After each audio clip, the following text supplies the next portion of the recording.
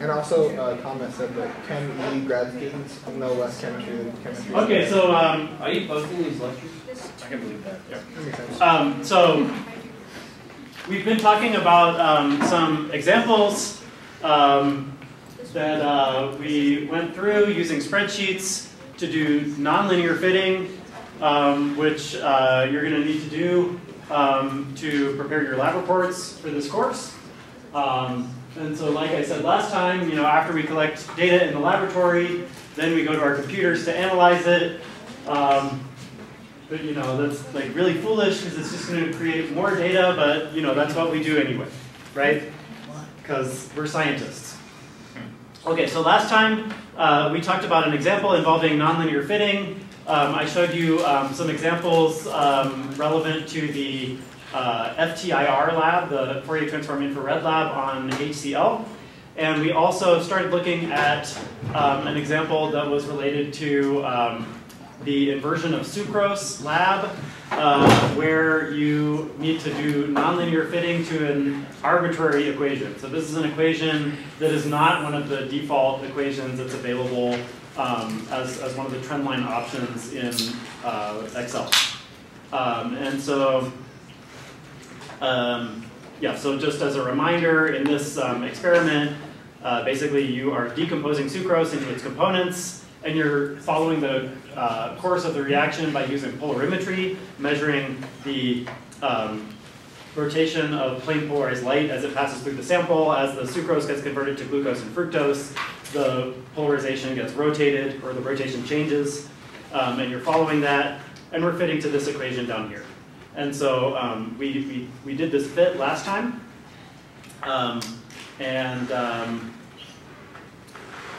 we got some results. I'll go and show you that in just a second.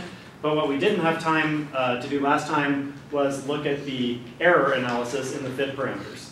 And so, yeah, so we worked through this example that's shown here. But we're using the Excel solver, which is a really powerful tool because we could have chosen any equation that we can calculate, and we could have fit it using the Excel solver. It doesn't have to have a linear format or be an exponential function or a logarithmic function or one of the built-in functions that's available. We can use any arbitrary function and fit it. But unfortunately, the Excel solver doesn't output any statistics, right? So we can't directly get the error estimation in the parameters that we get. And so the method that you can use then is a method called the Jackknife Method. So Jackknife methods basically involve analyzing a subset of your data set. So if you throw away part of your data and analyze the rest of it, that's a jackknife method. And it's called a jackknife method because basically you're chopping away part of your data set with a knife, right? And so the way that we're going to use jackknife estimators is by systematically leaving out one observation. So you leave out each observation one at a time, and then you calculate the parameters that you want using the remaining observations. Okay? And then you obtain the uncertainty in the parameters from the standard deviations of the results that are obtained from those repeated calculations of the parameter. Okay? And so if the parameter is really sensitive to which data points you use, right? If you leave one out and it changes a lot, then there's going to be a lot of uncertainty in that parameter. If it's not so sensitive, then you've probably you've measured that parameter to within a smaller uncertainty. Okay, so the method is we're going to use the Excel solver to find the best fit parameters. We're going to repeat the process n times, right? Where n is the number of measurements. On the first iteration, we're going to leave out the first data point that we measured. On the second iteration, we're going to leave out the second data point, and so forth. And then we're going to, so we're going to have n different sets of parameters. We're going to calculate the standard deviation, sigma, of the repeated determinations of the parameters. In this case, it's the rate constant k and the alpha infinity parameter, right? This is the optical rotation that you would measure if you allow the reaction to go to completion. And then in order to obtain the 95% confidence intervals, you're going to use the equation that we know and love by now, right? We've done this many times already.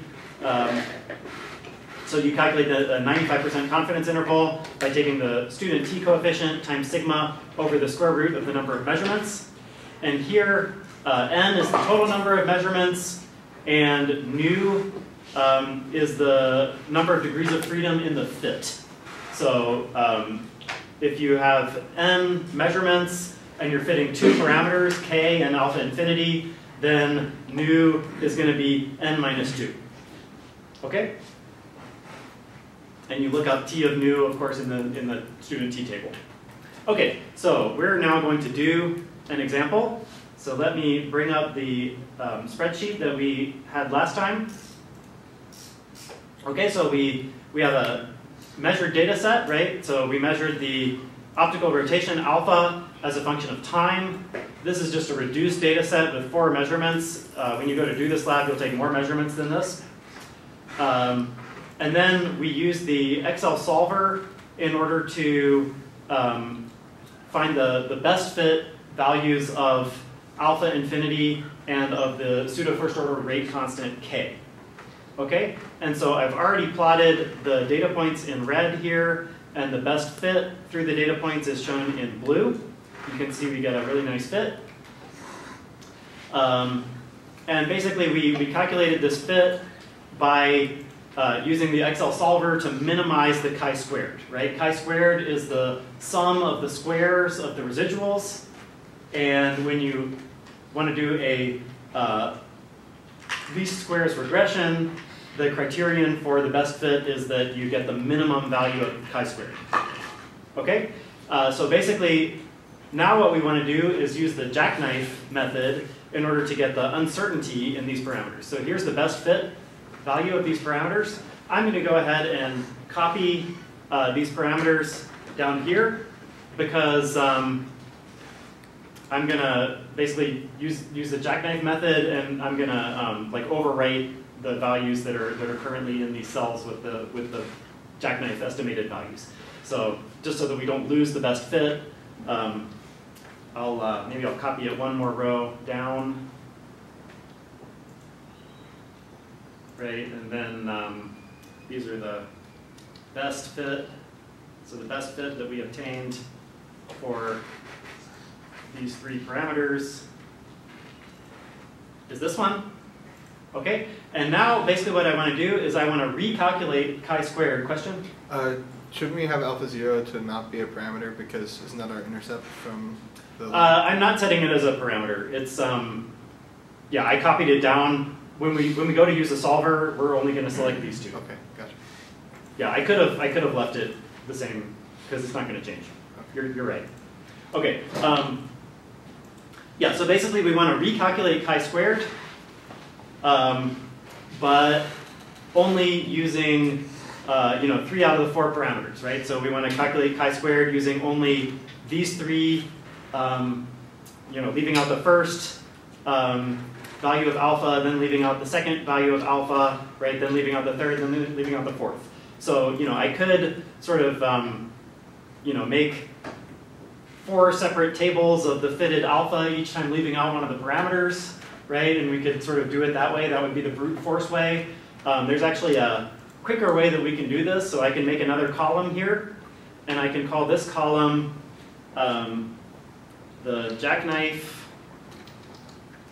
chi-square.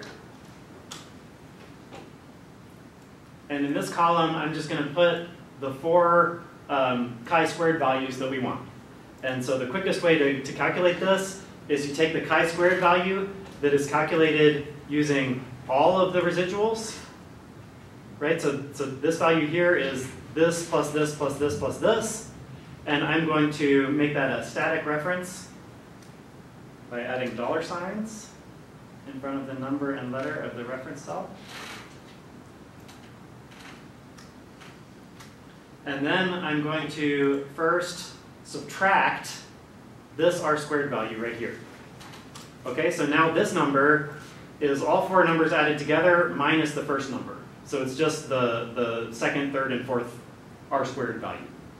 Okay, does that make sense? And so the first thing that we're going to do is minimize this chi-squared, and that's the first iteration of the jackknife method. Then we're going to repeat the jackknife method. The second time, we take all 4 values added together minus the second value, right? That gives us just the first, third, and fourth. Then we take all the r squareds added together minus the third one. That gives us just the remaining 3, and so forth. Okay?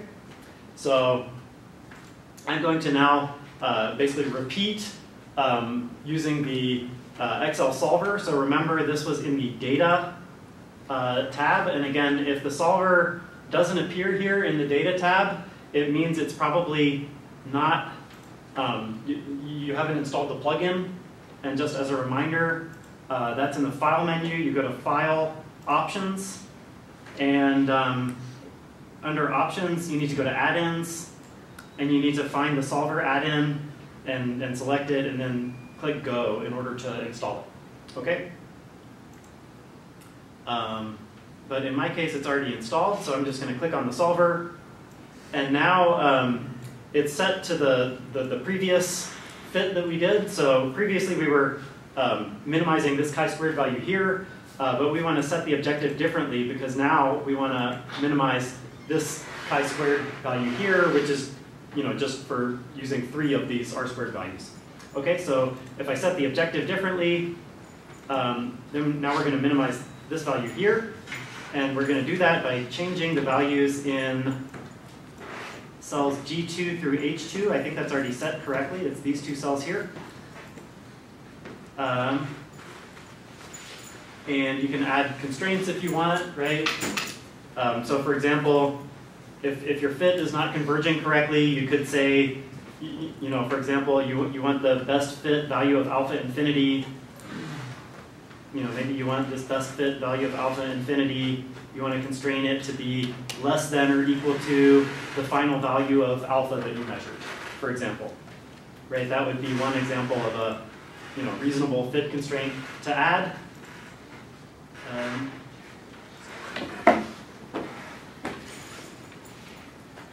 Maybe I cancel. Okay, yeah, here's the constraint. Okay, but in our case, we're not going to need that, so I'll just delete that for now. Okay, and then I'm going to use the default fitting option, and I'm going to click Solve. And now it comes up with a result. Previously, this number was 0.01, now it's 0.008. So you can see now it's been fit a little bit better. So the fit, it did something. And so I'm going to click OK to keep the solver solution. And if you were paying attention, so these values, this was the previous best fit value. Now they changed a little bit. Okay, so the new best fit values of alpha, infinity, and k are these 2 values. So I'll just copy them over here. So this is the Jackknife alpha infinity, and that has units of degrees. And then here is the Jackknife best fit value of the rate constant k in units of reciprocal seconds. Okay, and we're just going to repeat this manually. You'll have a few more data points, but it's not too bad. You just have to run the solver again, change the objective cell, and click Solve, and it'll come up with a new solution. These numbers are going to change a little bit. This one and this one, now that you can see they're a little different. I'll take the second solution and copy it over here. Now I'm going to run the solver one more time. This time I'm going to set the objective to the third value of chi-squared that we calculated. Solve again. And you do this once for each number of data, once for each data point that you collected. So I'll run the solver one final time. I'll change the objective to this box right here and do one final fit. And here's the best fit values that we get. Again, I'll copy those over. Okay, and so you can see the best fit value for alpha infinity, it's always somewhere around -10 degrees, but there's some variation in this number. and that's due to uncertainty. And the best fit values for k, they're always approximately 4 times 10 to the minus 4 per second, but there's a little bit of variation. Okay? And so the next thing that we're going to want to do is we're going to want to calculate the standard deviation of the fit parameters that we obtained using the Jackknife method. So I'm going to take the standard deviation of these values here, of this list of numbers. And maybe for the sake of the video, I'll increase the size of these cells a little bit. You might be able to see it better.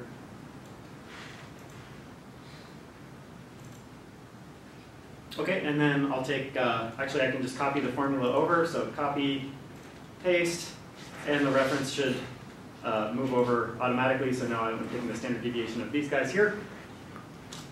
Okay, but then in order to get the 95% confidence interval, we're going to need to use the student t value, so 95% CI, and I think it's 4.3, is that right? I'll just check. So,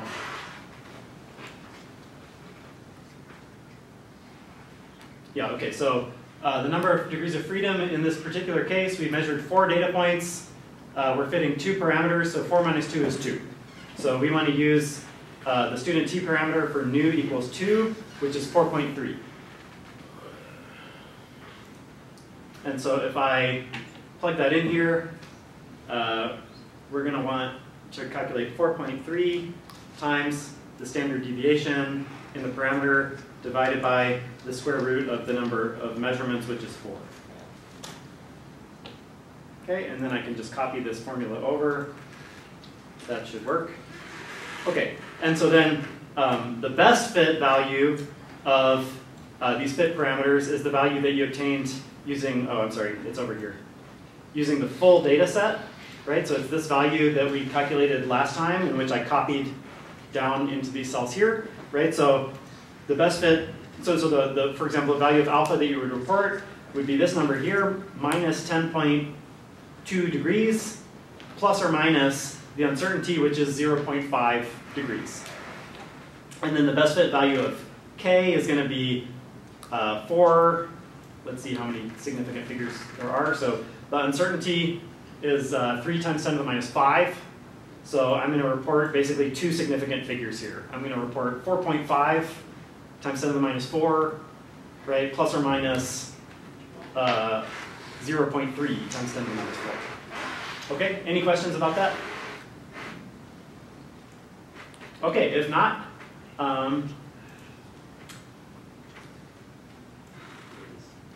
that concludes the, yeah, okay, so yeah, basically our task was to use the Jackknife method to determine the uncertainty in the nonlinear fitting parameters that we obtained in the previous example.